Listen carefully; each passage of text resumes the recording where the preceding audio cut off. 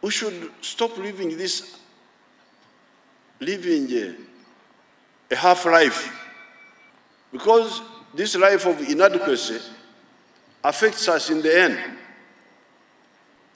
I was looking at the figures.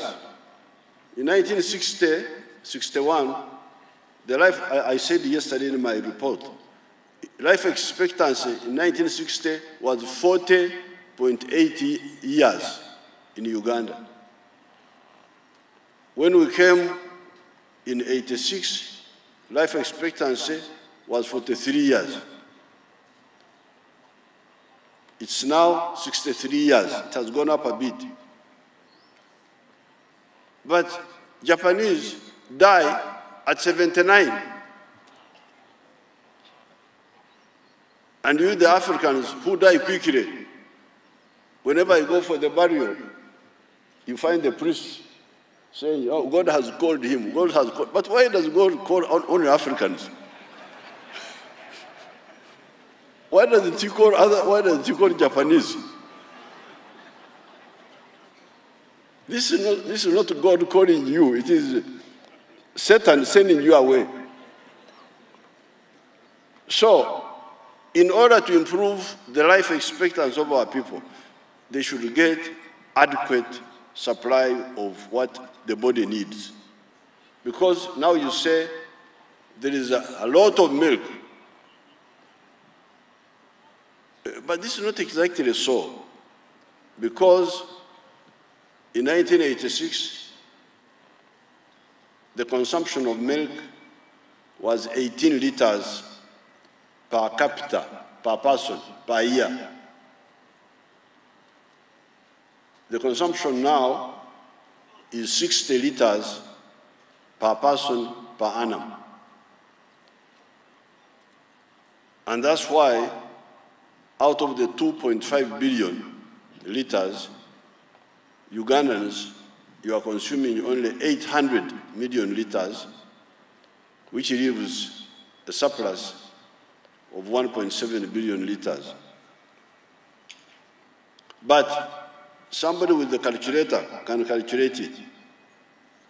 If you are drinking only 60 liters per person per annum, but WHO recommends that in order to support your bones, in order to keep teeth in your mouth, you need to drink 210 liters per person per annum. Somebody with the calculator calculates that. 210 liters times 42 million people. How many liters is that? I am sure it is much more than what you are saying is too much milk. So there is that issue of the internal consumption. Some of the people are not drinking the milk because they don't have the money to buy it. And that's why we say, and they don't have the money to do it because they are only working for echida kyonka, only for the stomach. If they were working for stomach and money, they would have money to buy what they don't produce. Or you want me to be the one to do the calculation? 210 times 42 million. I think that is, it does not fit on this calculator. It's a big figure. But it looks to be like if each Ugandan was drinking the milk that is recommended by the medical people, Uganda would be consuming, I think it is 8.8 billion liters. 8.8 billion, it doesn't fit well, but I think it is 8.8 billion. So this one of saying, so the 2.5 billion is nothing. It looks a lot because people are not drinking the milk. Even internally, even the internal market is enough. So that is the second issue.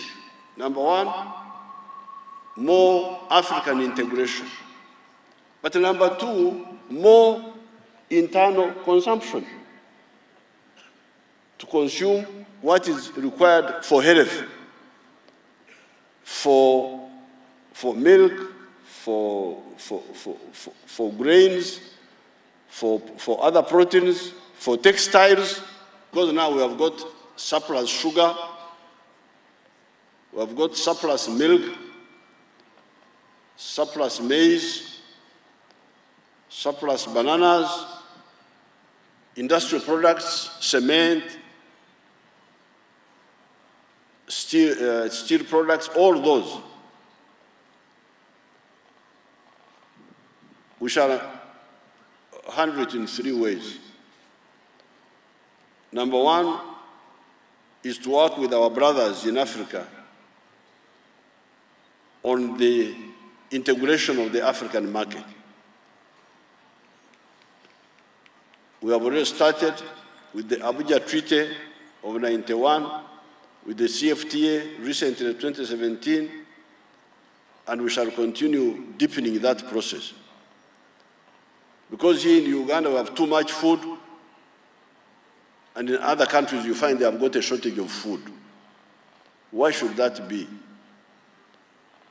We are going to deal with the intervening obstacles that stop us from supplying the areas that need food, and we buy also what we need from them. So that is one, market integration in Africa, to deal with the issue of the people producing more now that we have woken up. But thirdly, like for instance, the issue of maize. You are now crying, there's too much maize, 5 million tons. Uganda is consuming only 1 million tons. But I went to Iran, I went to Egypt. They need a lot of maize. But the maize must be of the good quality in terms of health. The problem is that you Ugandans, you had not learned how to handle. The maize is good in the garden, but the problem is the post-harvest handling. You harvest maize, you put it on the soil. In the soil, it picks up fungus, and that fungus spoils the quality. Because the fungus on maize is actually poison. It has got a very bad poison called aflatoxin. So the third issue of marketing is to make sure the quality is good, especially post-harvest handling. In the three ways, we shall deal with the issue of the market. So that's why we say step number one must be to eliminate the culture of okukolera ekida kyonka. Teach mecham keken in Acholi. All the homesteads in the rural areas must produce for food, but also for money. And there, we have been advising you that when you produce for money, you do so with echibaro, a sabu. You must choose the enterprise that will give you the highest returns per acre, per annum. You have seen that we have got a lot of coffee. Coffee have now gone to 5 million bags. We used to produce 2 million bags. We are now at 5 million bags. Maize, we are at 5 million tons. 86, the production was 200,000 tons. It's now 5 million tons.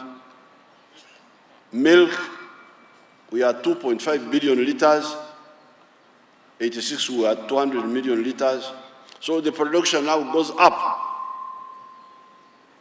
And that creates the issue of the market.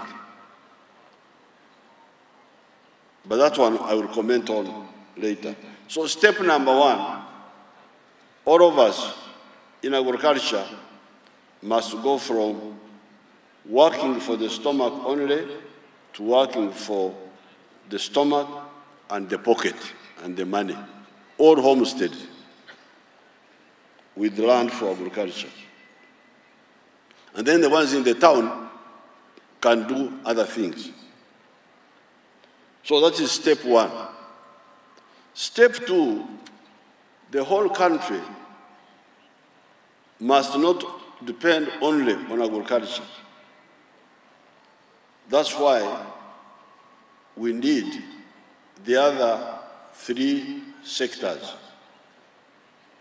Industry, meaning factories, services, hotels, transport, tourism, professional services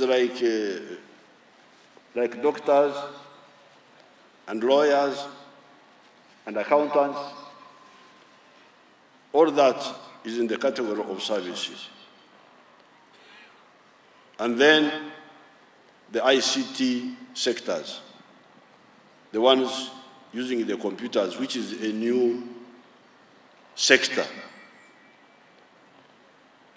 Now, yesterday, when I was reporting, I was able to point out that we have moved,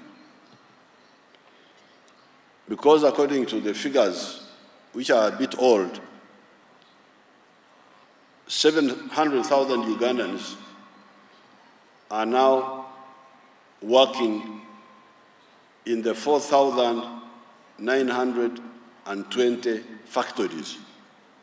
Of political, social, and economic turmoil. O Lord our God,